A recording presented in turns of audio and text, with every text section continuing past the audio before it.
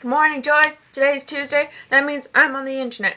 Today I'm going to be reading you a story I wrote in grade 8. Let's get started. The Attack of Chance by Sarah Lowen. Prologue. Melchizedek was an agent in charge of ridding the glorious city, Alzam, of danger and evil. This was not an easy job. For example, a few years back, in 4701, Alzam was attacked by strange mutant rabbits.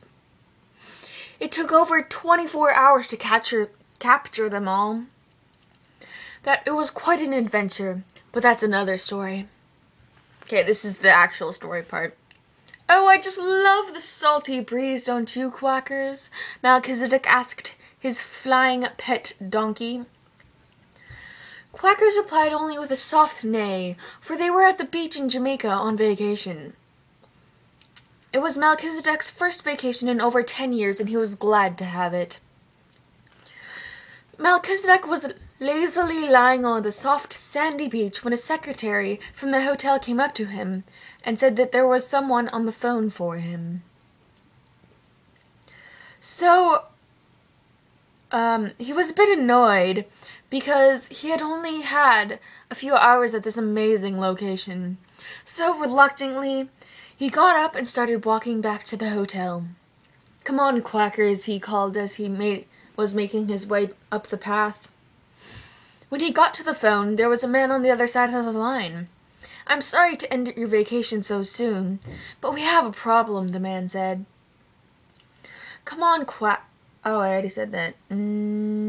Oh, yes. When should I be expected there?" Melchizedek replied.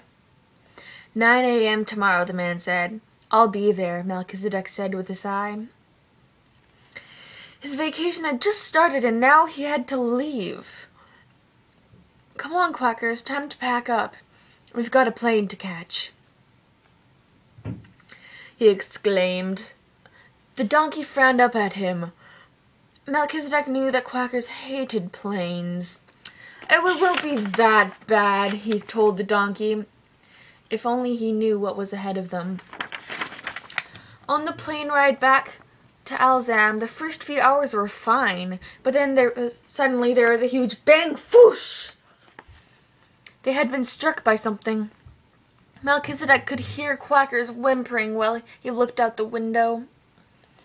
His eyes almost popped out of his head. He had seen a large green cyborg dragon. "Uh-oh," he exclaimed as he realized what the problem was. The plane made it safely to the airport, though everyone, including the pilot, was a bit shaken up from their experience. There was a cab driver waiting for Melchizedek and quackers when they came from baggage claim, and they got in. On the way to the base, Melchizedek started thinking about the situation. This is what he came up with.